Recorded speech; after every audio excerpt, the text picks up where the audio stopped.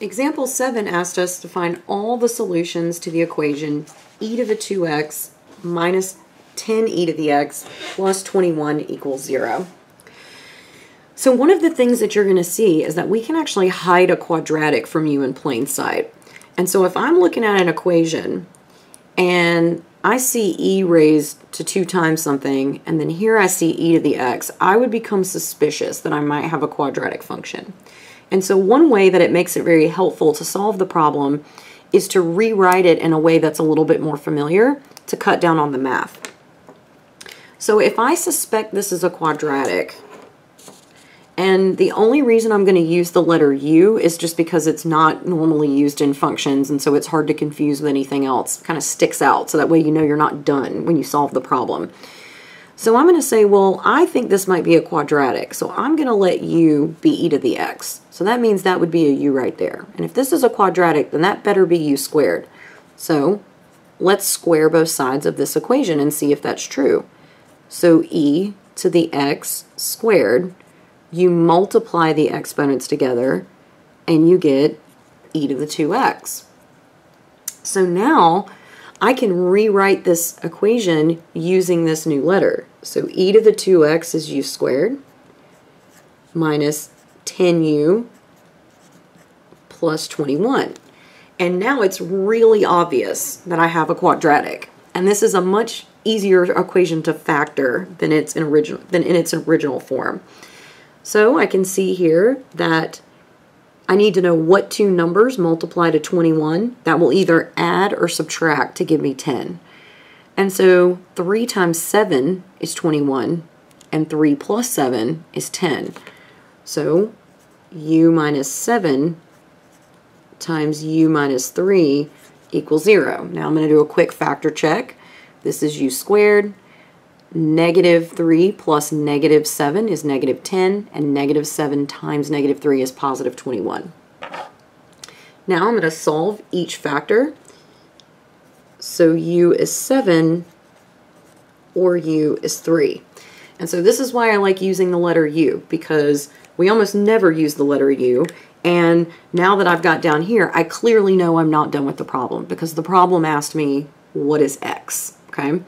So now that I've gone as far as I can go with my variable u, I can plug back in what u was standing for the whole time. So u was e to the x, so e to the x equals 7, or e to the x equals 3. And now to solve this for x, I'm going to plug this inside of its inverse. So take the natural log of both sides.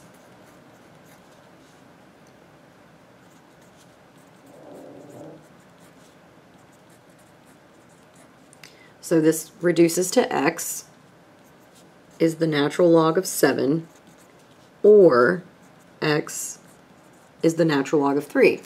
And it should feel totally normal that we got 2 answers, because we get 2 answers out of quadratics all the time.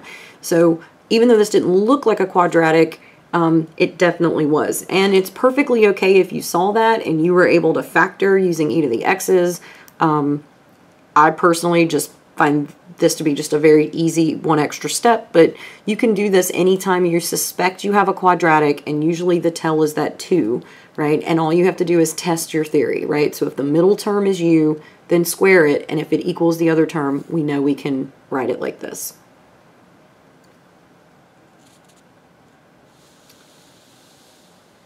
Example 8 says, we'll determine the domain of the function log of x squared minus 9. So log was on our domain restrictions we looked at the last review. We said we'd be getting to it later. And the rule for logs was you cannot have a negative number inside of a log, and you cannot have a 0 inside of a log.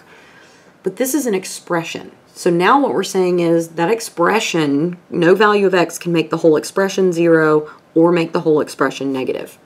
So sort of like I did with radicals, I take everything inside the log function and I say, well, it has to be strictly positive. No zeros, no negatives. Then I notice this is a difference of squares, so I can factor this.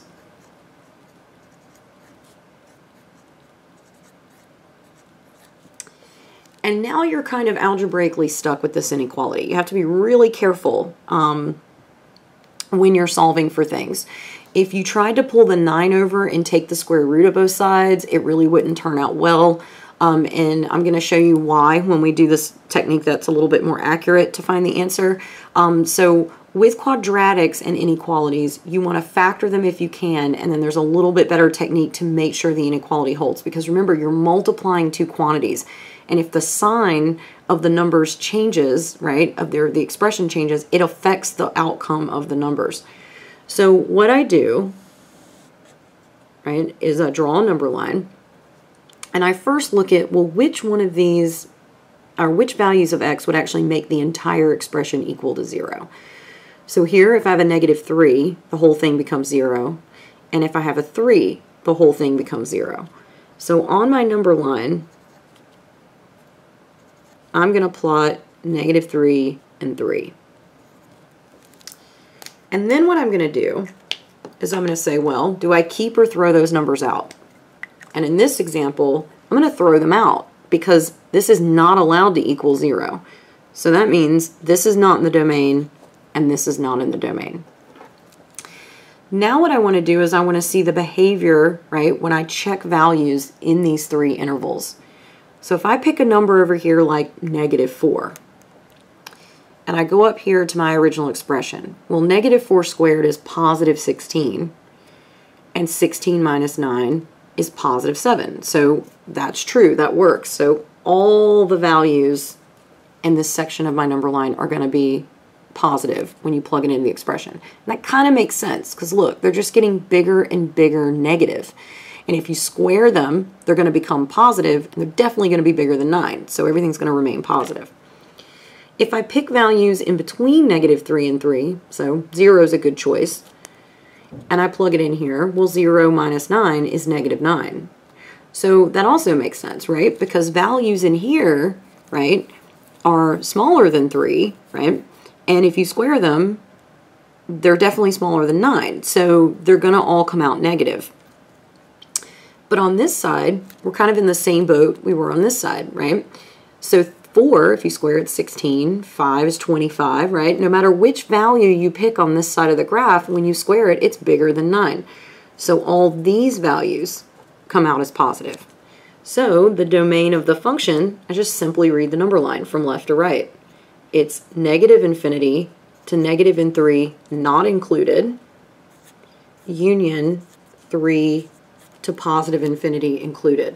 So be careful when you're evaluating a quadratic and you've set up an inequality, because you've got to be careful. Depending on the values, it can really have an effect.